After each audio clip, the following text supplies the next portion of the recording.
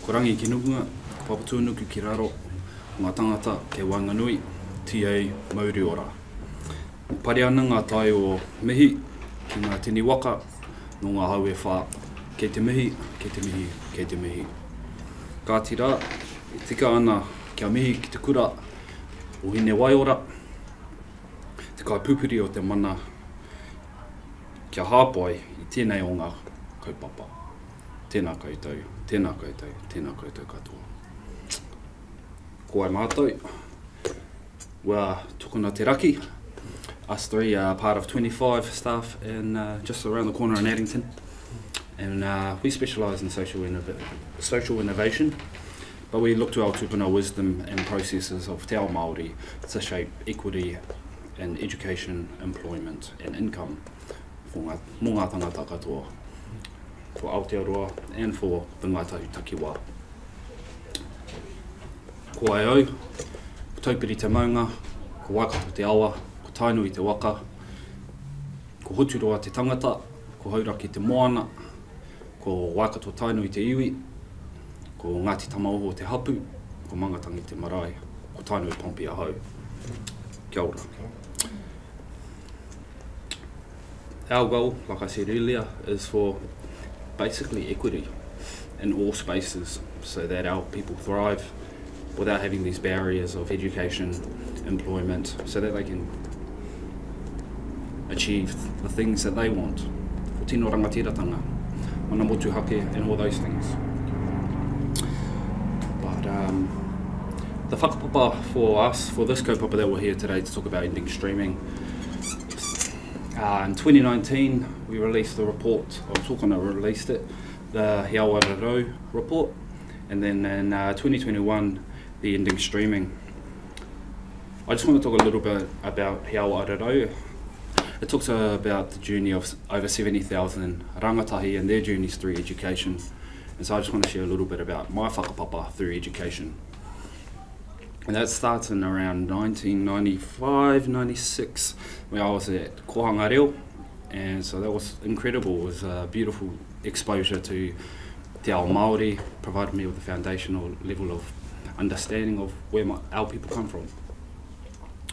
And then from there, I moved to kura kaupapa, but because the reo wasn't something that was spoken in my whare, I was moved to mainstream. And from there, I ended up in a primary school in Otara, 274, South Auckland, and it was rich in Pacifica heritage, culture and diversity. And then, yeah, it was awesome. It was in the heart of South Auckland, and we call it the home of the brave. We're proud of it. And from there, we moved to Kirikiriroa, Hamilton, and that was probably the first time I started to notice the effects of streaming. Like, I went from a decile 1 in South Auckland to now a school of decile 8 where all these new technologies, there's a computer room. I'd never seen a computer in a school at that point, and I was like, whoa, there's a whole room full of these things. So that was when I started seeing the disparities and the attitudes from teachers to the bilingual unit and to the mainstream, and they were like, well, them and us. So it was quite obvious from the age of 12, 13, in intermediate. I ended up back in Tāmaki, finished off my intermediate there, and then I was back to the decile 2s, the low stuff, and I was like, okay, this is reality. This is back to where I was comfortable. But the streaming really didn't start till I moved to Taranaki in a small town, and I was there, and as a brown Māori boy from South Auckland, lumped into these low expectation classes where I wasn't even tested or anything to be into these, and assumptions were made, and not just from the staff but the students as well, and this is where bullying started. And so I was standing up for myself and ending up in these fights, which I don't condone, but it meant I got expelled from the school and ended up down this spiral of alternative education. I was fortunate enough by the end of that year 9 to go back to school for the end of year exams, which I'll get back to in a bit. But from there, the teachers were quite clear to remind me that I had not been in mainstream school, so why try? Why do the test? you haven't been in mainstream school for the last 6 months, you've been in alternative ed. And so I was like, okay, whatever. And then this basically fed fuel for the flames for students to carry on this bullying culture, like, oh, you're just a brown kid who's come from up north and you're back now, what's the point in you trying? More fights happening, more bullying, more stuff like that. Which happened right in front of the corridor, just like out here, in front of the deputy. Fight, massive one, expelled again. This deputy said, nah, you're not good enough for this school. You're one of the worst students I've ever seen in my whole teaching career. And imagine that, being a little 13-year-old kid hearing that, and you're like, far out. That's great, awesome news. Ended up back into alternative education. And something for me personally, like the education journey is something that I've always wanted to pursue. I've always liked to learn. And so I had to go back through the most challenging environment where I'm surrounded by students who are destined to be either young parents, on the dole, in the justice system, or on track to prison. And these are young gang members or prospects in these places, and I was like, how did I end up here? Working my way through these 3 different organisations, having to prove myself, going through, and then I ended up back to the point where I could go back to a high school, because they said, oh, you're rehabilitated in some kind of aspects. So I get back to this new high school, Spottswood College, and then the deputy there was the one who kicked me out from the first school. So here I am trying to explain, I'm a changed, I'm reformed, and what do you call it? Fortunately enough, I was actually given the chance to go back to school. This was in early year 10. So I get back to school, I start actually committing myself to learning, and this is where I'm actually starting to choose the subjects that I'm liking in year 11, starting doing NCA, got my UE by the end of the year, started pursuing it. Year 13 comes along, I made house captain, I made prefect, and left with the UE. But I'd gone through all these different struggles, from an assumption, from a deputy principal making that you don't like education, you're going to end up on the dole. But from there, I left school, and then I decided to have a career in the New Zealand Army, so I did a bit of time in the Defence Force. From there I said, that's not me, like I've had enough. I became an electrician, worked all over Aotearoa, saw all different parts, worked in steel mills, sawmills, baby milk factories, worked at the Auckland airport, and also did one of the main commercial sites in Auckland, looking after 20 staff from this kid from South Auckland who was destined to be in prison. And now I get to have the privilege to be able to support rangatahi and work in a space like tōkana and create opportunities into employment through he tuki down at Ara, provide better opportunities in education and this kaupapa for streaming, so that he Aotearoa doesn't repeat, and my journey is represented in that story, but I would like for that to be the last.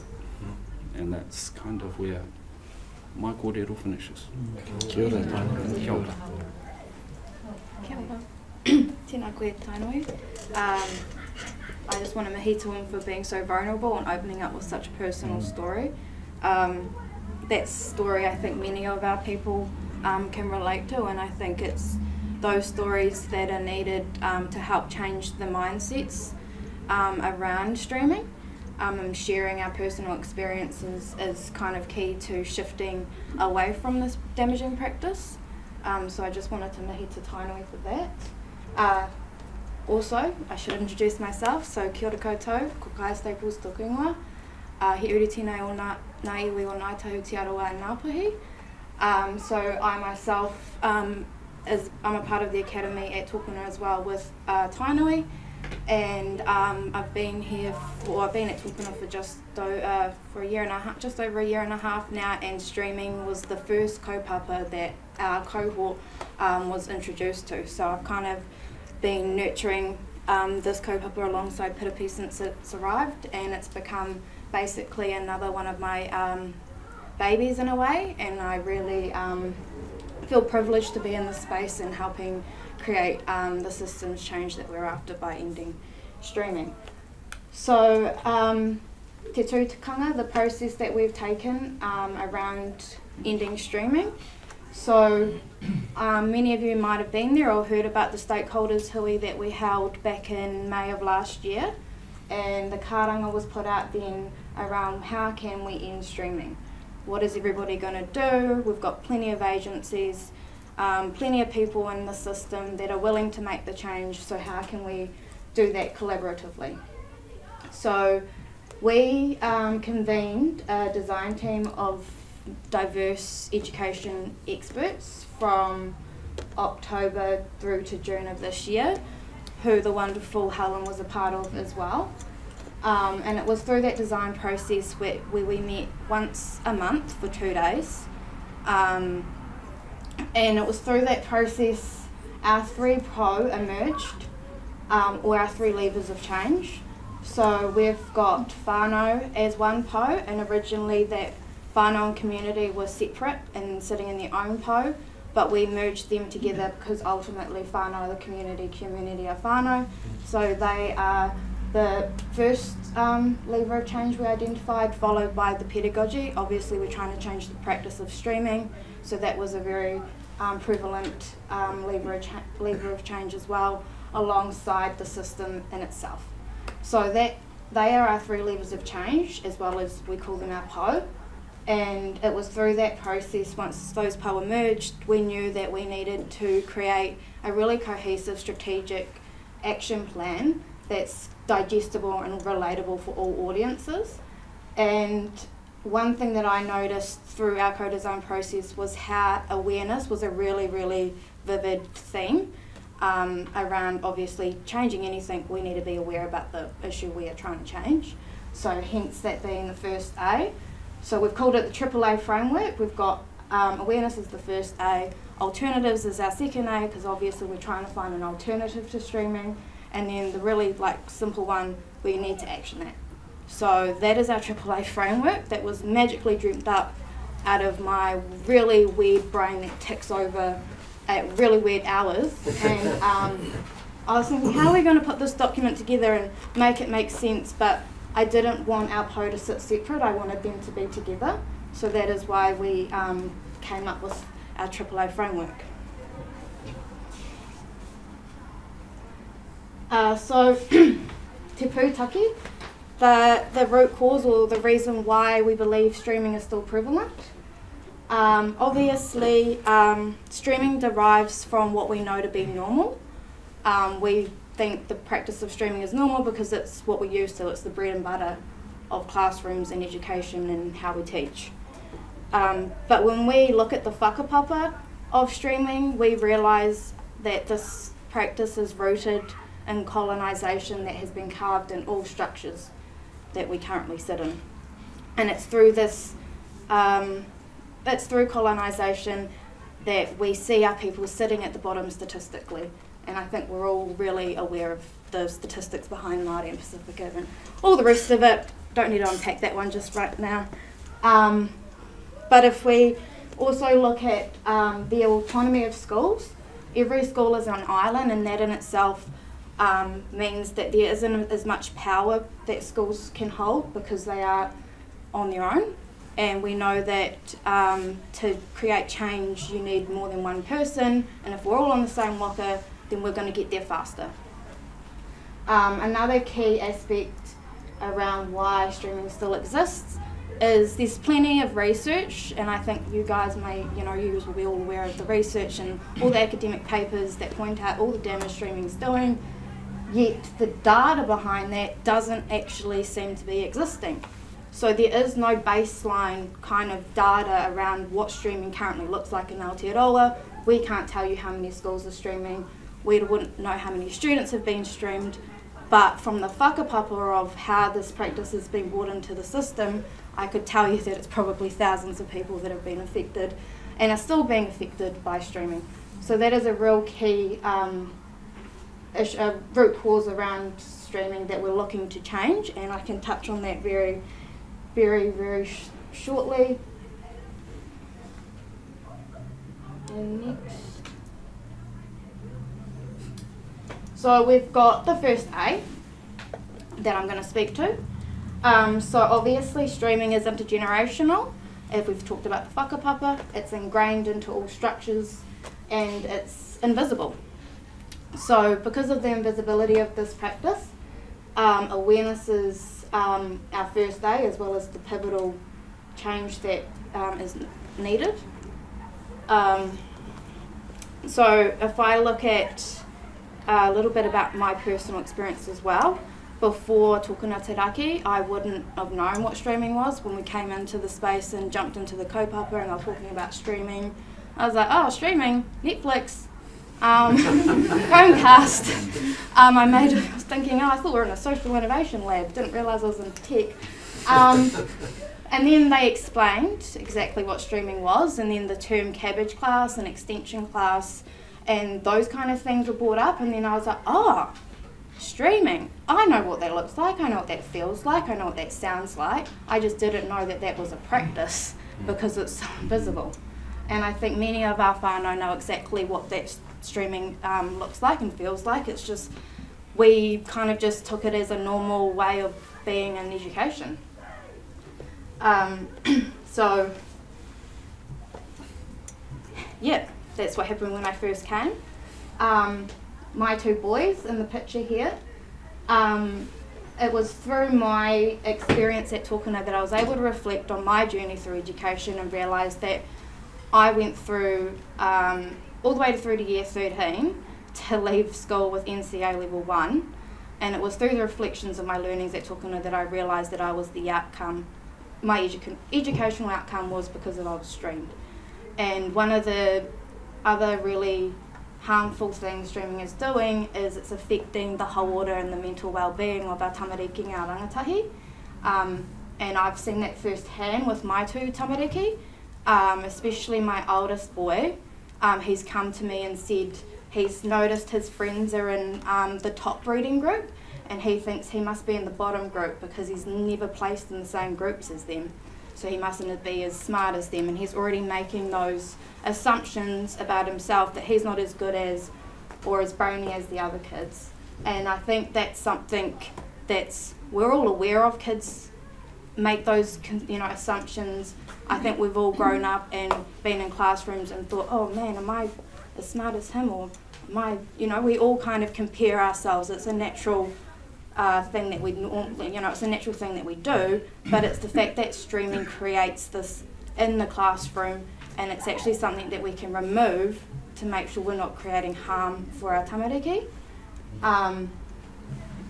So yeah, we can raise awareness around streaming by we're looking at doing a social media campaign and sharing the impacts of both high and low stream students, because we know it's not just the low stream students that are being impacted by streaming, it's also those kids that are in the high extension classes. They face a lot of other different kind of pressures, and I know that it's affecting their mental well-being as well, having to stay at the top, or also that social exclusion from not having the same social groups and things like that.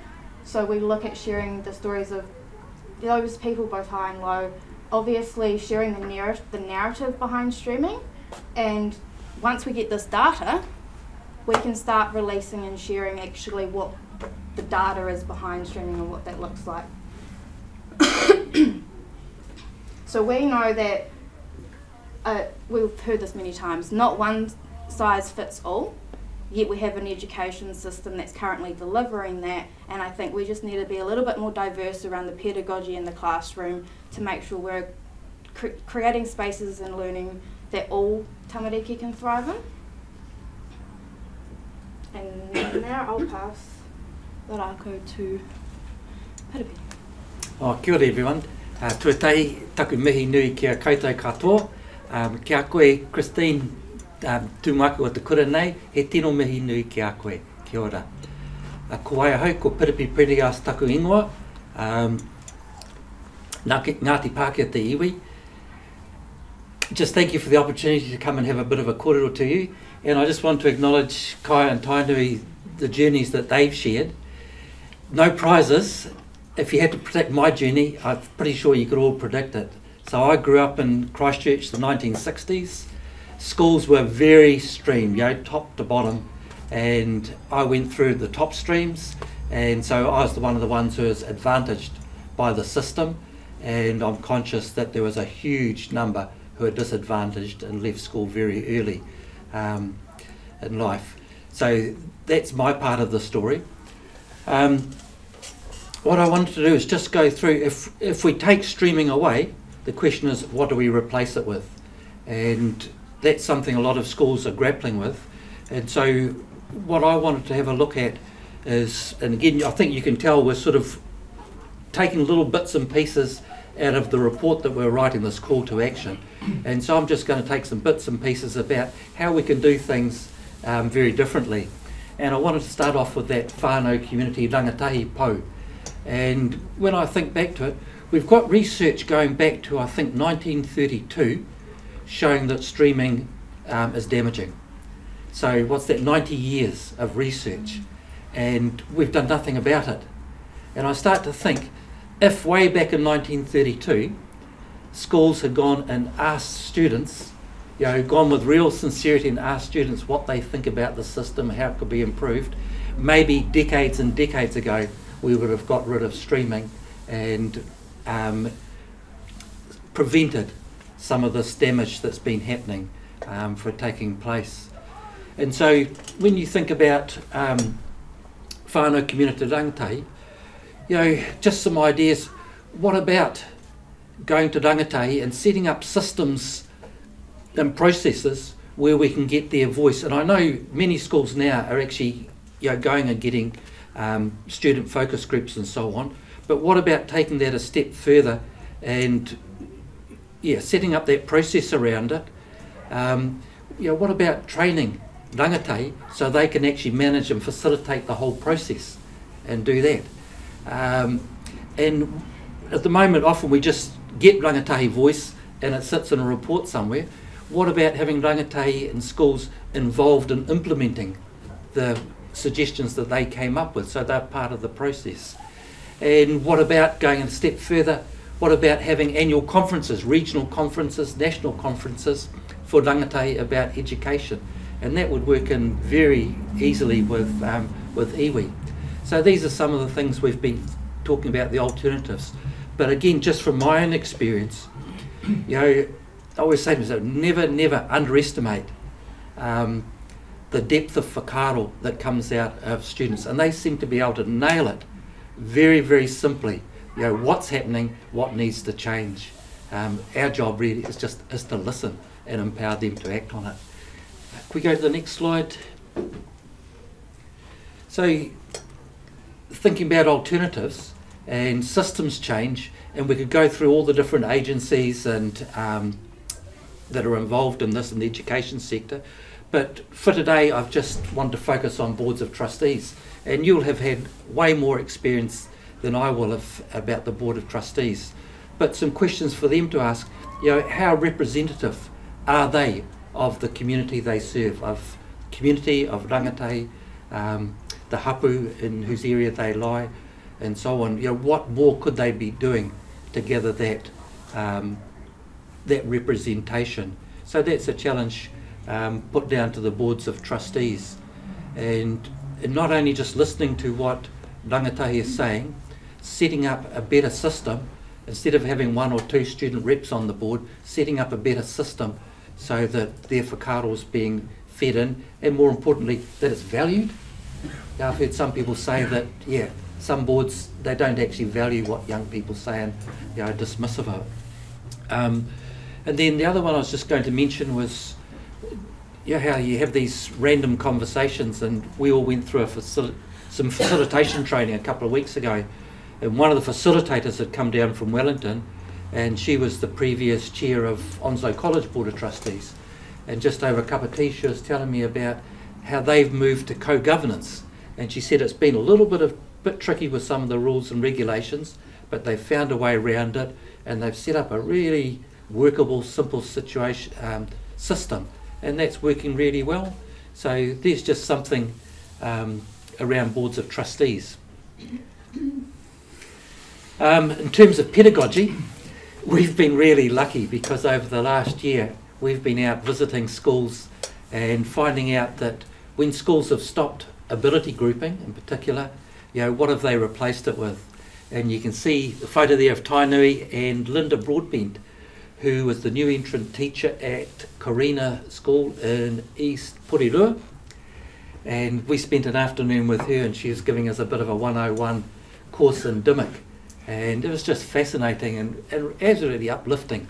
Her whole school does it, and I think the 3 schools in their area have been working with DIMIC for the last 8 years, and some real powerful research behind it.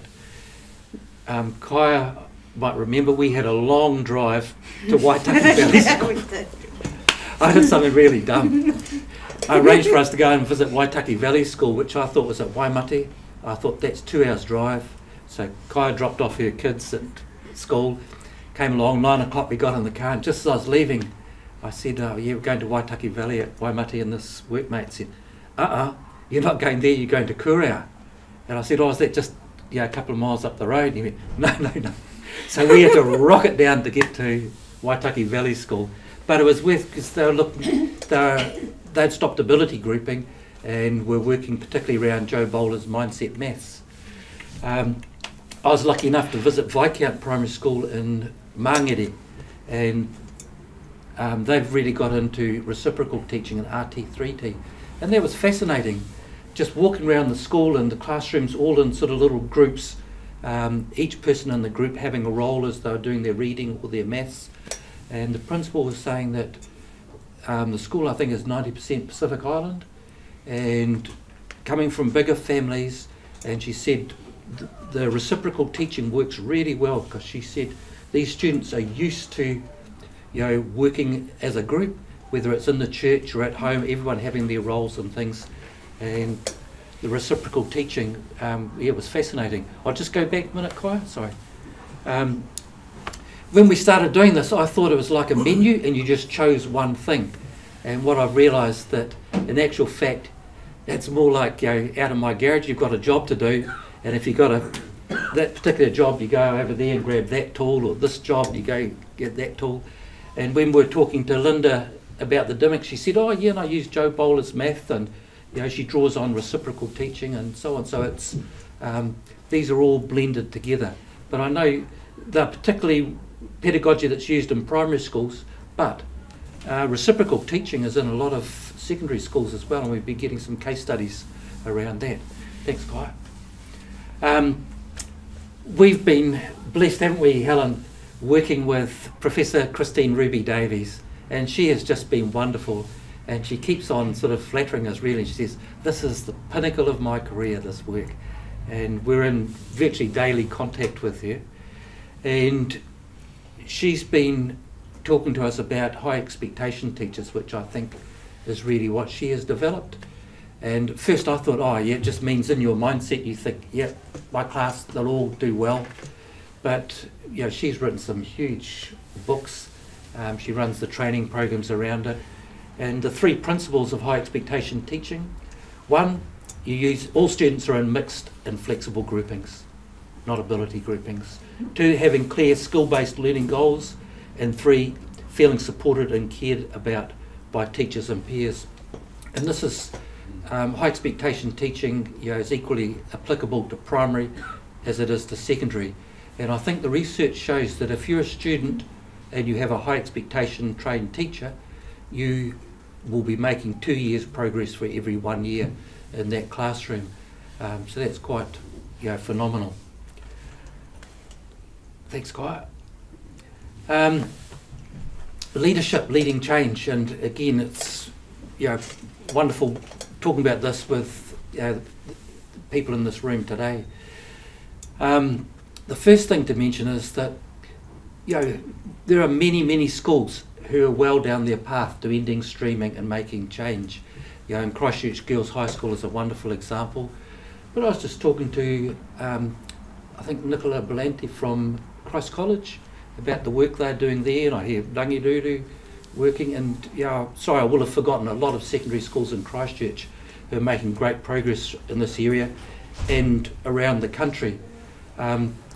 we've been working closely with Grant Congdon, principal of Horowhenua College, and he took a sabbatical last term and visited North Island schools, talking to principals really around leadership. And he's done some wonderful case studies for us around this, and just some of the common threads that were coming through. One, take your time. Two, make sure you've got your senior leadership team, your board, your staff, your community, iwi, right on side about this. Take your time, don't rush. What else did he say? Gosh, it's just gone right out of my head. He had a whole list of things, and it's just neat having those case studies to draw on. And I think, again, Christine, you'll back this up. Schools are absolutely generous about welcoming visitors who want to come and have a look and learn from other schools.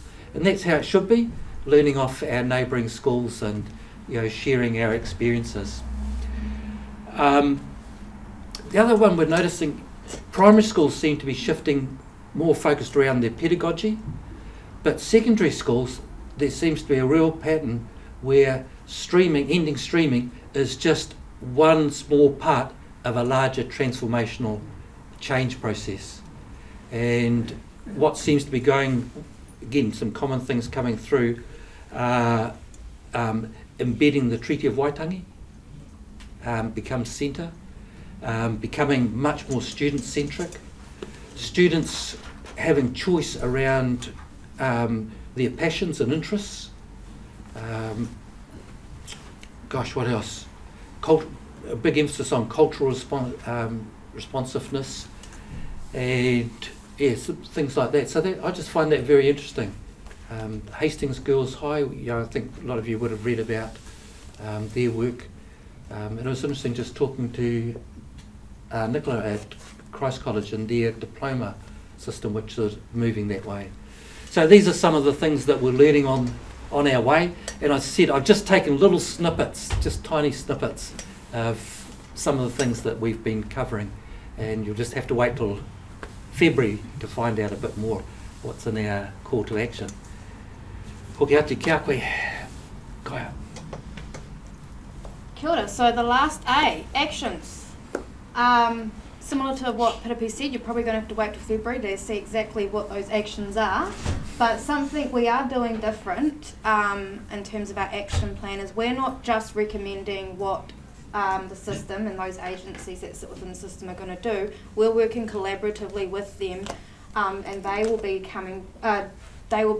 creating their statements and their actions, and Piripi and I are going up to Wellington next week to get those in person. So we'll be visiting the Ministry of Education, PPTA, and a couple of others, NZEI, CORE, Teaching Council, NZQA. So all of those big educational people and agencies, they're all going to be preparing their statements, and they will be in their commitments, and that will be printed in our action plan. So that's how we have framed the actions. So what's happening next for us? Something I mentioned, and I think we've mentioned a couple of times, is around the data. So this is a really, really exciting piece that's come out of our co-design process. So we've collaborated with PPTA, UCUA, and NZEI to, one, put together a survey and actually get that out to all the primary and secondary teachers. So most of you will be getting that delivered in your inbox sometime today. Primary's already received theirs, and I know we've had a really strong response rate.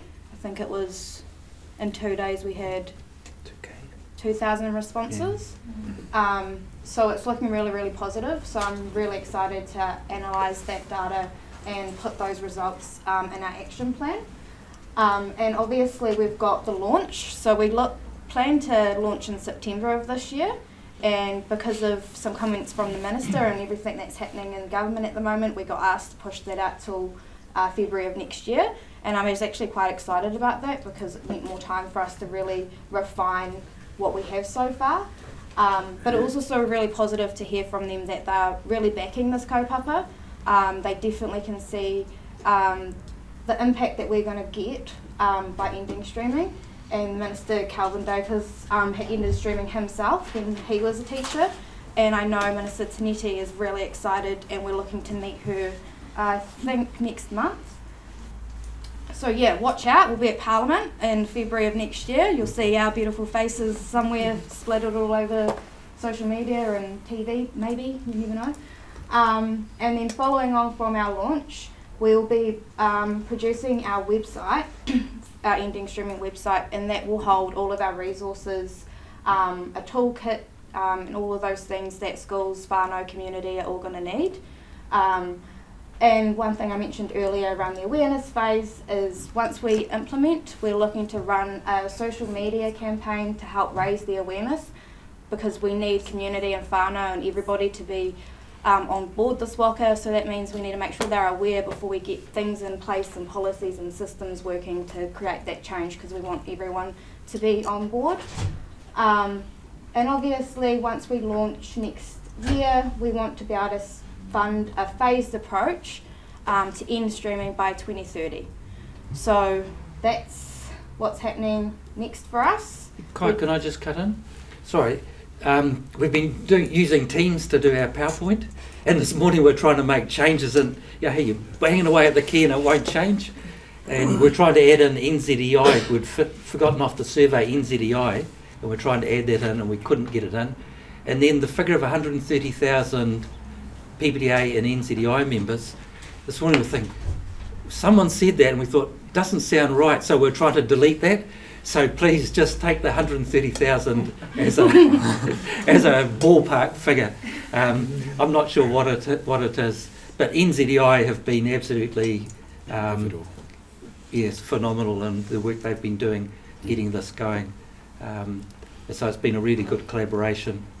PPDA, and PPDA were going to send it out last Wednesday, and their key person got sick, and so they waited till today, because apparently if you send a survey out on a Wednesday, that's the best time for people to open it. They've worked it out, so I learned something this morning. So, but the response rate from the NZEI ones that went out has been really great. And as I said, the last thing I heard last week was 2,000 had responded. I think it might have gone out to principals last week from PPDA. I could be wrong on that. But certainly secondary teachers are getting it this afternoon. So sorry, just that little correction.